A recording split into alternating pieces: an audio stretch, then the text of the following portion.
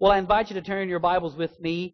We are resuming our study in the book of Romans chapter 12, a series that I have entitled Not Serve Us, but Service. God's desire for His people is not that we should have the attitude of serve us, but one of service and looking for others. And as we have been studying in Romans 12, we have seen just as fish swim and birds fly, Christians should serve. It should be a part of our makeup and our identity that as Christians we serve. As Jesus Himself said, the Son of Man did not come to be served, but to serve. And if this was His attitude and this was His posture, should it not also be ours as well? Romans chapter 12 has been challenging us with this thought, not serve us, but one of service. It has been said that a man has the freedom to choose his wife. But one of the drawbacks to that is he doesn't get the freedom to choose his in-laws. Apparently some of you know what I'm talking about when I say that. You can choose your wife, but you can't choose your in-laws. It's sort of a gamble of what you're going to ultimately get. Well, I have to say, and at the risk of embarrassing them, that I have been blessed with the best in-laws that money can buy, or that God can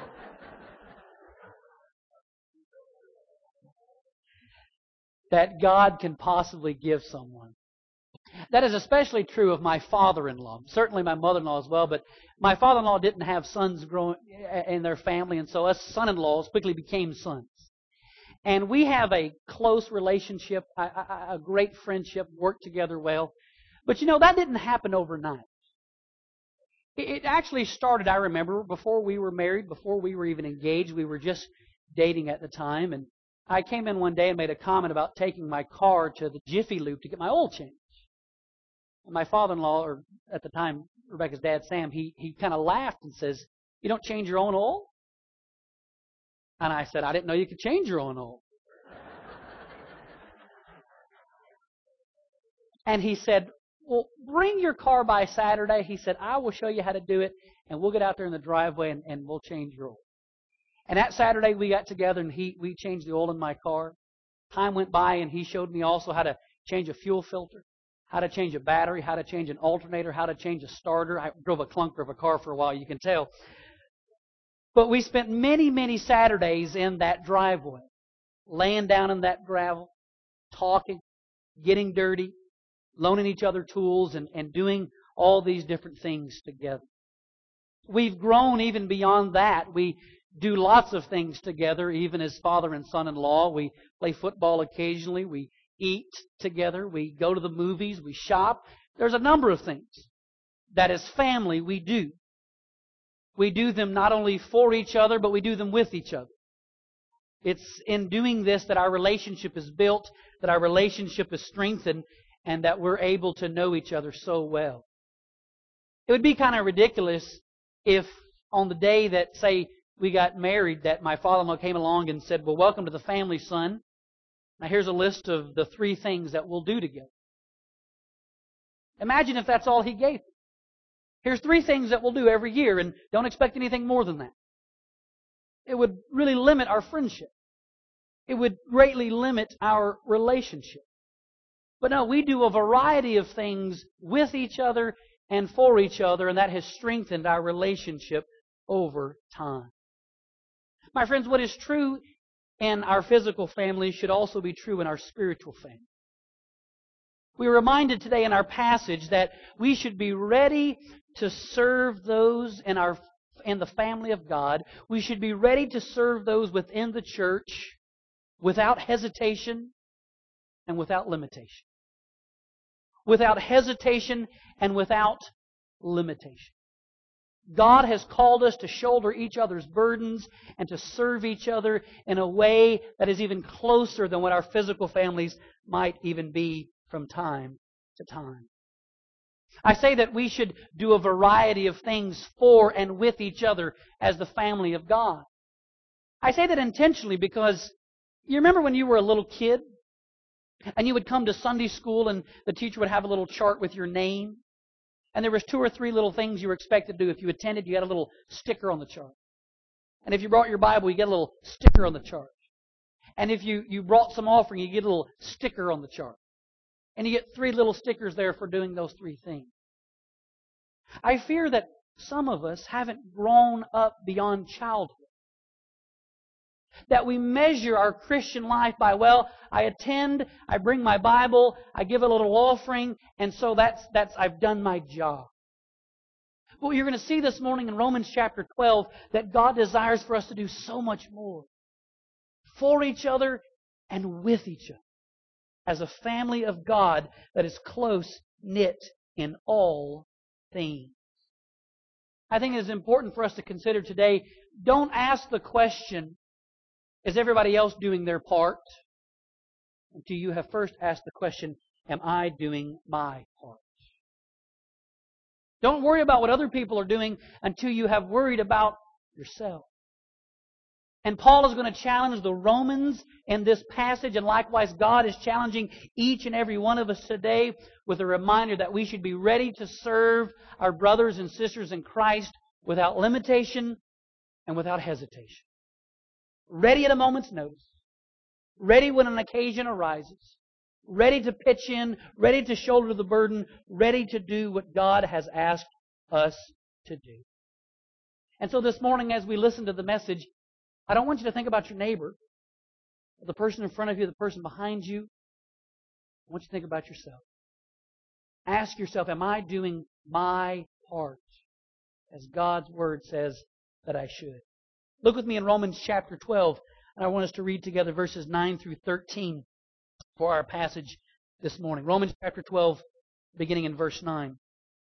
The Word of God says, let love be without hypocrisy. Abhor what is evil. Cling to what is good. Be devoted to one another in brotherly love. Give preference to one another in honor. Not lagging behind in diligence. Fervent in spirit. Serving the Lord. Rejoicing in hope. Persevering in tribulation. Devoted to prayer. Contributing to the needs of the saints. Practicing hospitality. Now, if you've been with us over these few weeks as we have began looking in Romans chapter 12, we have seen in this series that first of all we are expected to serve. Based on the mercies of God, as he says in Romans 12:1, because of the mercies of God, we should present our bodies, that is our body and our mind and our will, align all of them with God, and that is our reasonable, our expected response to God's mercies.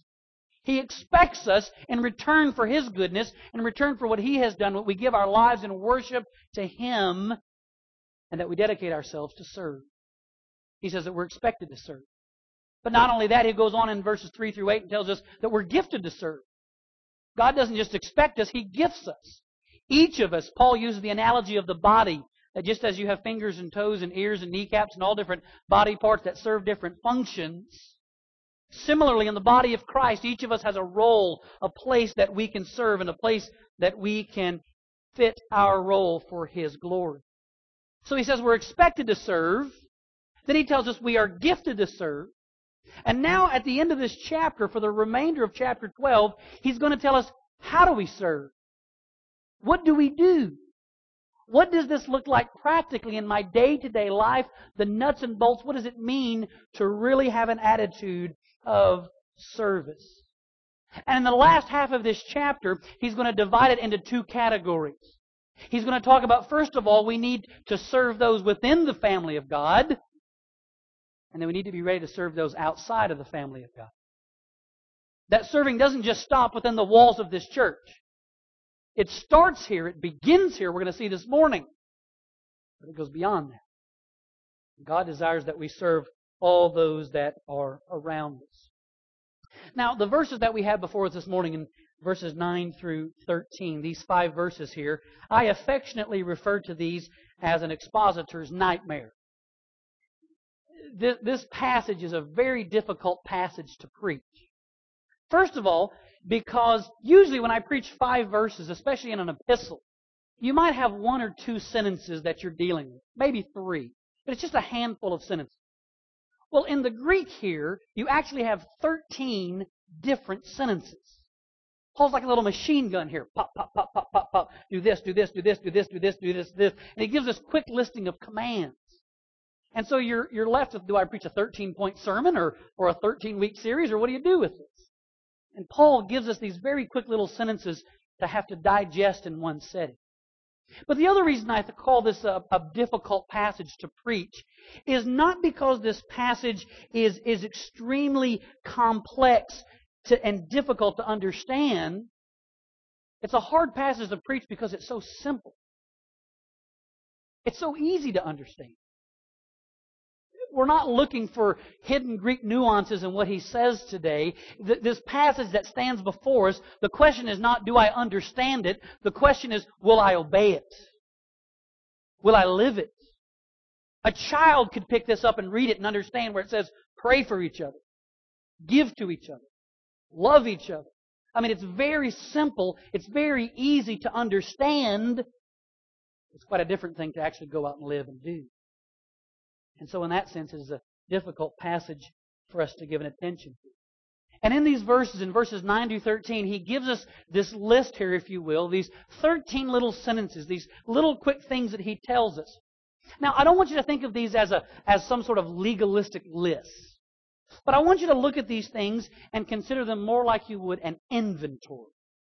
If you've ever worked in a business or restaurant or something like that you occasionally have to take inventory. You take there a sheet of paper that has your standard and has your quotas on it, and then you go through the store and you say, well, we got plenty of that, and we got plenty of that, and well, we really could use some more of that. And you go through and you take inventory. And you use this guide to measure your stock, to see what you have on the shelves. And similarly, what Paul has given us here, this list, if you will, it is for us to look at and take inventory of our lives.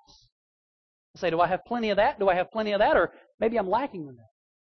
Maybe I need a little bit more of that. And Paul is giving us some guidelines here to measure our attitude and to measure the very practice of our life.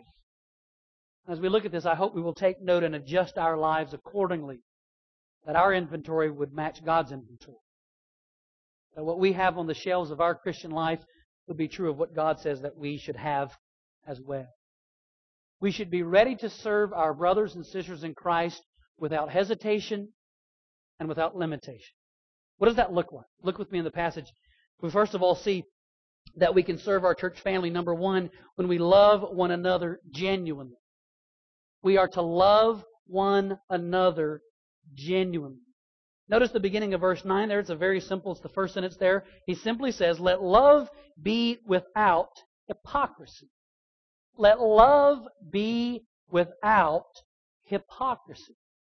Now, we will often talk in church and in Christian groups, we'll often talk of doing Christian service. Our Word of Life little kids, they learn every quarter or so, every few weeks, they have to do a Christian service. Many students at Liberty, you have to each semester do a Christian service. Have you ever thought about what is the difference between Christian service and just service? I mean, what is the difference between being a nice guy and being Christ-like? I think the difference between just service and Christian service is love. There's something deeper beneath the surface. There is an attitude and a perspective that is so basic in our understanding of who Christ is and what the gospel is. And he says here, he begins this list by saying, let your love be without hypocrisy. Now, this is the first little sentence here, and it's interesting because you can't do this in English, but in Greek you can. There's no verb here. There's no verb in this sentence. All it says is unhypocritical love. That's literally what Paul said. Unhypocritical love. And I think it kind of stands apart from the rest of this because it serves almost as a heading to this entire section. Everything that he's about to tell us, to take inventory of your life, to take stock of your walk with God, the heading to it, the title of it, the very top of your list should be that you have genuine or sincere love. That is the starting point. That is the beginning. Make sure that your heart is one with genuine love for others. He says here, let your love be without hypocrisy. Now, love really is the best word here to understand, but I prefer the more archaic term charity. I like the term charity because Today in the 21st century, we don't know what love is. We define it and confuse it with emotions and sex and romance and so many other things that are elements or components. But when it comes to what real, genuine love is, I think it's good to think of it in terms of charity, which has the idea of selflessness, the idea of giving, the idea of looking out for the interests of others. That's what biblical love is. It is charity towards those that are around us. And Paul puts it at the top of the list here. And as he will later say in the book of 1 Corinthians, you may have the tongue of an angel, you may be able to sing, you may be able to preach, but if you do it without love, you're just annoying, is what he says. Love, he says, is more important than any spiritual gift. It is essential to our life, to our walk, and to the way that we serve. It is important that we have love, and not just love as we define it, but love as God defines it. What kind of love does he say here? He says, let your love be without hypocrisy. Without hypocrisy. You've heard before, I'm sure, the Greco-Roman thought in that world, in that day and time, in the theater. There were actors that would play more than one role, and occasionally, because of that, they'd have to wear a mask. And so on one hand, they'd come out and play their role. On the other hand, they'd come out wearing this mask. And that actor was known as the hypocrite who wore the mask. He hid behind that mask, disguised who he really was. And Paul says here, make sure that your love is not like this. That when you come to church and with your family, you smile, you look good, you shake hands, you sing along, but it's fake. It's phony. Paul says, that's not your love. Don't let it be hypocritical or fake. Have genuine love. Sincere love. Love that is real, that is tested, that proves itself time and time and time again. This idea of being unhypocritical in our love. You know, I think one of the most telling things about the story of Judas Iscariot, I think one of the most shocking things about that story is that they come to the Passover and the Last Supper there, and they sit and eat, and Jesus says, one of you will betray me. And because we know the whole story, you expect them to all turn and look at Judas, you know. But they don't. And I think that was the point of it. He blended in so well, nobody suspected. Nobody even thought of Judas. Judas talked the talk and walked the walk and looked like everybody else. And none of them were the least bit suspicious. He was a hypocrite. As time went on, of course, you know, in the most telling moment of what we call hypocritical love, he comes to Jesus in the garden with the soldiers that have come to arrest Jesus. And what does he do? He kisses him. And that sign of friendship was actually the sign of betrayal. That's hypocritical love. He kisses him. Hail, Rabbi, he says. It doesn't really mean it. His love was fake. It was not true. And Paul challenges us with this thought. Is your love genuine? Is your love sincere? Is it just a show that you put on to go to church? Just put on your tie and put on your dress and you look nice? Or is it real? Is it genuine?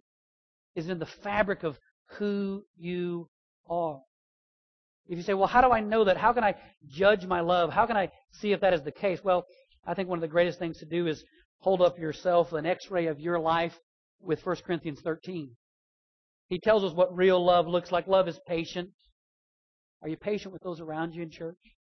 Love is kind. Love is not jealous. You get upset when other people get the credit for something that you did. Love does not brag. Love is not arrogant. Love does not act unbecomingly. Love does not seek its own. Love is not provoked. Love does not take into account a wrong suffered. Love doesn't keep a tally book of things. Love does not rejoice in unrighteousness, but love rejoices with the truth. Love bears all things, believes all things, hopes all things, and endures all things. Is that the kind of love you have for your brothers and sisters in Christ? A genuine, sincere, unhypocritical love? There was a gentleman that I knew some years ago, married into a family, and he had been married once before and had a daughter from that marriage, and yet got married into this family, and he was just one of the nicest, most outgoing guys that you'd ever know. And just give you the shirt off his back, it seemed like, and just seemed such a nice guy. And time went on, and this new marriage, he started to have some difficulties and some problems, and as the ball of wax began to unravel, it turned out that he had not only been married once, he had been married 4 times. And not only that, but he was seeing another woman while he was married. And not only that, but he had separate bank accounts. He had separate cell phones. He had a separate P.O. box. He had a completely separate identity that his wife knew nothing about. Now, he may have said with his lips, "I love you," but his life showed something different, didn't it? He may have said with his lips, "I'm committed to you, I am devoted to you, you have what I have, and I have what you have. We're in this thing together." His life showed something vastly different. My friends, we may say with our lips, we love the family of God, but is it true and evident in our actions? Is your love without hypocrisy? 1 Peter 1:22 says that we should fervently love one another from the heart. Can you look around this room and look at the people around you and say, "I love these people"? I mean, genuine. It may be, "Well, I don't know anybody." Maybe that's the place to start. Maybe that's the place to begin. In order to love, you have to be vulnerable at some point, don't you? You have to take a risk to walk across the room and introduce yourself, to put out a hand and shake. You have to take a risk to do those things, to build that friendship, to build that love. Well, you may say, "Well, I don't fight with anybody in the church." That's not love. Just not fighting. Well, Paul says, "Let your love be true. Let your love be genuine. Let it be without hypocrisy." He says, love each other genuinely. Secondly, the way that we serve our brothers and sisters in Christ is that we should discriminate between good and evil intentionally. We should discriminate between good and evil intentionally. At the end of that verse, in verse 9, he goes on to say, "Abhor what is evil and cling to what is good." Abhor what is evil and cling to what is good. Now, did you catch the irony there in that verse? What does he say there? What a Christian should be known for are things that they love and things that they hate. You should love certain things, but you should also hate certain things. He says here, "Let your love be without hypocrisy, but abhor or hate what is evil and cling to what is good." The word there, abhor, means to detest something, to be repulsed by something, literally to hate that which is evil, that which is sinful, that which is wrong. The person whose heart is right before God doesn't dabble into sin, doesn't get comfortable with sin, but is a person who abhors that which is evil. I heard a quote one time that said, "The only security against sin is to be shocked by it." The only security against sin is to be shocked by it. You know, I remember a compliment of my in-laws. I'll compliment my parents. I remember years ago after coming to college, and of course you get independent and kind of sprout your own wings and begin to do things your own way. And I remember on a couple of occasions after being out of the house 2 or 3 years, I came home and with my parents, and I'd say, "Boy, I just saw this movie recently that you guys should watch." And so we'd sit down, and my mom and dad and we'd sit down and we'd watch a movie, and I'd say, and so we'd watch the whole movie, and I'd be so anxious. What do they think about this? Because it moved me to tears or whatever it might be, and I said, "We got to watch this." And so we'd watch the movie, and we'd get done, and I'd look at my mom and say, "What did you think?" And she'd say, "Well, that was a good movie, except for those 27 cuss words in it." And I'd say, "You counted every single cuss word in the movie?" And she'd say, "Yeah." And that used to bug me for a while. I'd think, why is she so nitpicky about that? But I come to realize that my mom was abhorring what was evil. Counting cuss words in the movie won't make you holy, but being sensitive to sin will. Abhor with that which is evil. Detest that which is evil. Be repulsed by that which is evil, and cling to that which is good. That word cling is the word used. A man shall leave his father and mother and shall cling unto his wife, shall cleave unto his wife. There is an inseparable link there, he says. And the life of the Christian, our life should be one that we are inseparably linked towards that which is good and towards that which is right. He says here, this is how we should serve each other in the body. Now that may seem unusual. What does it have to do with the body at large to say that I'm discriminating between good and evil in my own life? Well, it's very important because the way the church is designed, the way the church is made up, each of us, if you will, is a gateway into the church. And if in your understanding of God's Word, you begin to get into that which is error, or in your life you begin to become comfortable with sin, and you begin to bring that into the church, it may spread, like Paul said, yeast does in a lump of bread. And he says here that it is protecting the purity of the body, the fidelity and the commitment of the body, when each of us discriminate between good and evil in our own lives. And that we hold each other accountable. That we encourage each other in this work. That's the whole point of church discipline. It's not because a church needs to be nosy. It's because we want to be holy. We want to honor God, to abhor that which is evil, and to cling to that which is good. If you've ever played with little magnets before in school or at home, you'll know that those magnets, they have two polarities different on each side. And if you take two magnets that are opposite, they will push away from each other, whichever is the same. I don't remember one. But they will push away from each other. And if you flip them around, what do? They snap together, don't they? On the one hand, you can't make them stay. They just repel each other. But when you flip them in the right direction, they snap together and they cling together tight. That's what Paul says our perspective should be. That's what God says. When it comes to that which is evil and sinful, we should be repulsed by it, to be repelled by it, to push it away. And yet when we see that which is good, that which is right, we should cling to it with all of our might.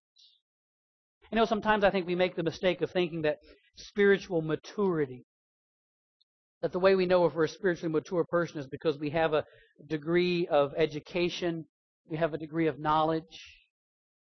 That's actually not the case. Hebrews 5:14, he writes that solid food is for the mature man, the mature woman in Christ. So what does a mature person look like? He says, who because of practice have their senses trained to discern good and evil. Did you catch that? Being a mature man or being a mature woman in Christ is not just knowing there is good and evil out there. It is choosing good over evil. It's doing that which is right. It's not just being aware of all the options. It's choosing the right one. He says here, abhor that which is evil and cling to that which is good. He says here, you serve your church family. You benefit the body at large when you discriminate between good and evil intentionally. And then thirdly and lastly, I want to stay on this one for a moment. And that is, thirdly, he says that we should devote yourself to the body unquestionably. Devote yourself to the body unquestionably. In verses 10 through 13, he finishes this list giving us this idea. He gives us these 10 little mini sentences here. And the overarching theme to these last few verses, these last sentences here, is see to it that you're serving without hesitation, without limitation, that there's no question where you stand in terms of your attitude of service towards the body of Christ. He says in those verses, be devoted to one another in brotherly love. Give preference to one another in honor, not lagging behind in diligence, fervent in spirit, serving the Lord, rejoicing in hope, persevering in tribulation, devoted to prayer, contributing to the needs of the saints, and practicing hospitality. You know, when I read that section there's one giant thing that stands out to me. If you don't catch anything else, I want you to catch this. There's one giant thing that stands out to me reading those verses and catching the tone of what Paul is saying here, and that is this. The life of the Christian, the life of the believer, should be more about what you do and not about what you don't do. Did you catch that? Too long, the church and Christians have sought to distinguish ourselves based on the things we don't do. We don't do this, we don't do this, we don't do this, so we're Christians. But notice what he says here. He gives a whole list of things that we should be known for. Things that we should be doing. If we have a reputation, it shouldn't be about what we're not doing. It should be about what we are doing. There are those that measure their Christian life, maybe even some here this morning, that you think, well, I don't drink, cuss, or chew, or go with girls that do, so I must be fine. Listen, my cat doesn't do any of those things, and he's not spiritual. He is carnal, trust me, in every sense of the word. It's not about what we don't do. You know, think of it in terms, if over here is sin, and over here is holiness and righteousness and goodness.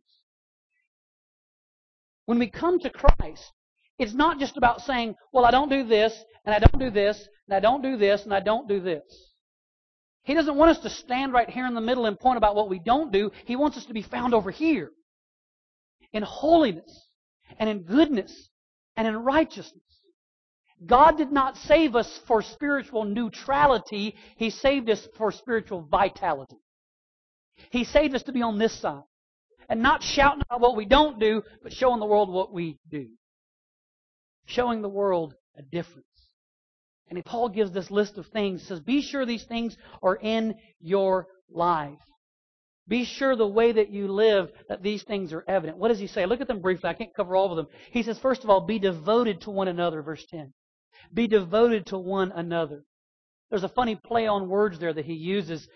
He says there, literally, show family love and your brotherly love. Show family love and your brotherly love. Towards your brothers and sisters in Christ, show a love that is even deeper, that is more like a family love in what you do. He says, give preference to one another. Philippians 2 says that we shouldn't do anything out of selfishness and conceit, but thinking others as more highly than we ought to think. Thinking of others more highly than we think of ourselves. In verse 11, notice this next one. He says, not lagging behind in diligence. Is that true of your life? Not lagging behind in diligence. That is a refined biblical way of saying don't be lazy. Don't be lazy. If you are committed to singing in the choir or committed to something, do it. As a Sunday school teacher, you should be the first person there in class, being diligent. There's nothing more embarrassing than me walking a family to a class at 9:40 and the teacher's not even there. He says here, be diligent. He says here, don't be lazy in your service. I said a few weeks ago, what we lack is not skill, but so often what we lack is sweat. He says here, be diligent in your service. Then he goes on to say that we should be fervent in spirit. That word there for fervent, it's literally the word for like boiling water. He says here, you should be boiling in your enthusiasm, if you will. You know, don't come to church looking like your dog just died. Okay? Put a smile on your face. He says, have enthusiasm about the things of God. Have enthusiasm about the family of God. Have enthusiasm about your brothers and sisters in Christ. Don't walk in a zombie and leave a zombie. It should be like going to family reunion every week. Full of enthusiasm, he says. He goes on to say not only that, but we should serve the Lord. Verse 12, rejoice in hope. Then he says, persevering in tribulation. I think that one's important. Persevering in tribulation. Again, doing it together. You know, don't weather the storms of life by yourself. You have a family here, a church family, who is here to shoulder each other's burdens. You know, one shingle by itself will get blown all over the place in a storm, but you take hundreds of them and nail them together, it'll stay put. And he says here, persevere in your tribulations together. Weather the storms of life together. Persevere in those tribulations. Then he goes on to say, be devoted to prayer. It means to continue in prayer, to linger in prayer for your brothers and sisters in Christ. Again, don't just say, well, I don't gossip about people in church. It's not about what you don't do. Are you praying for people in church? Are you lifting them up to the Lord? I know everybody has schedules and things that makes life difficult, and I certainly try not to be heavy-handed from the pulpit about this. But listen, if you have to choose a service to miss each week, don't miss prayer meeting.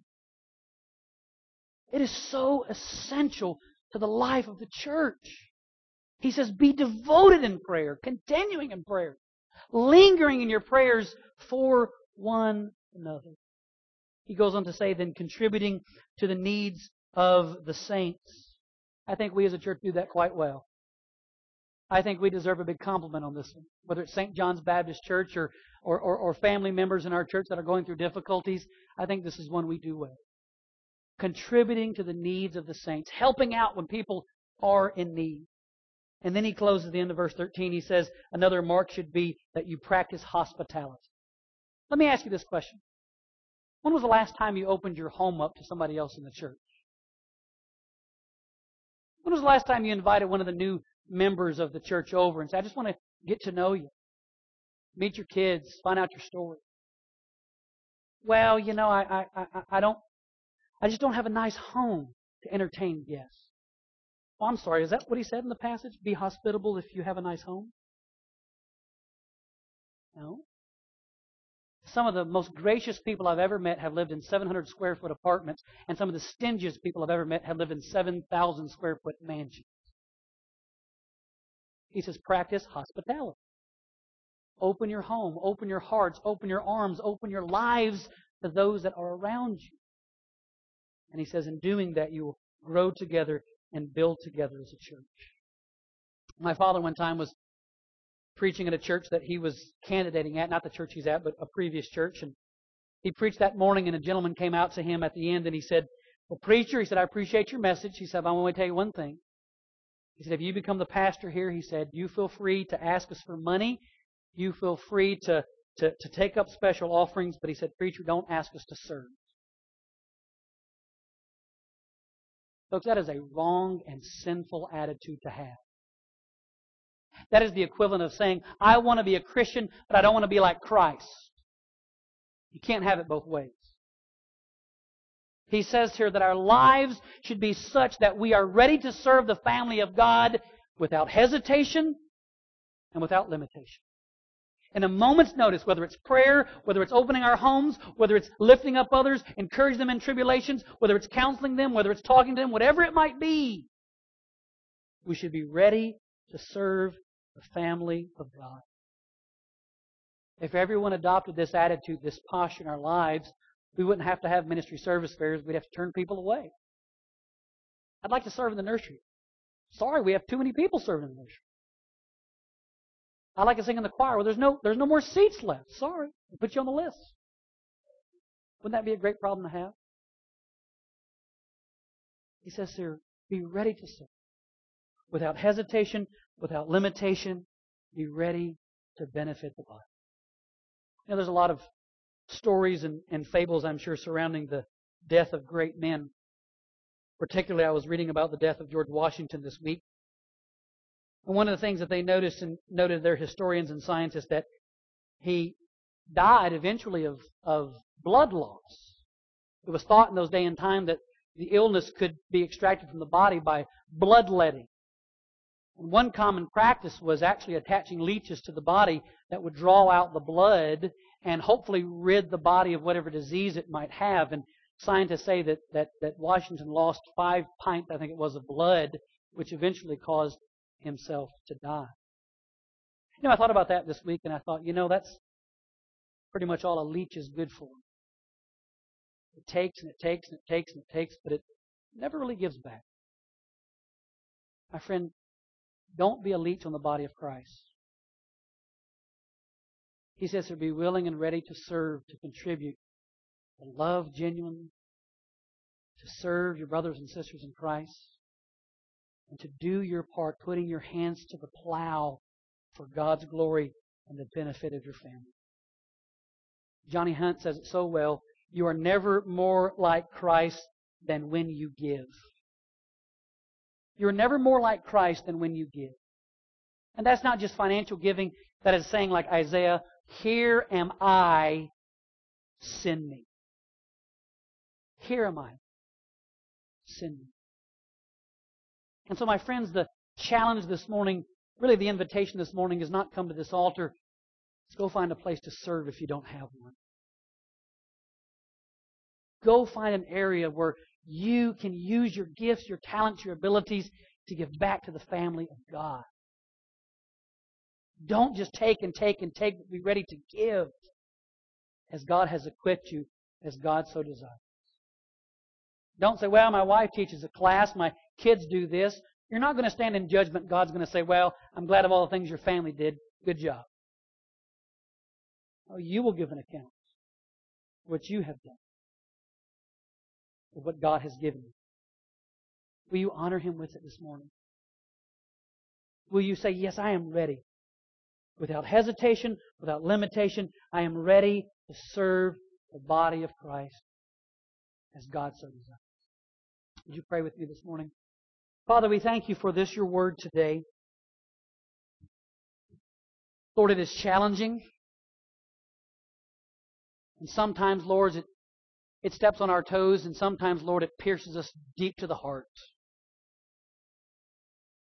And Father, we ask and we pray this morning that You might take Your message, Your Word, and press it deep upon our hearts and our lives. Father, we pray that we might not be known.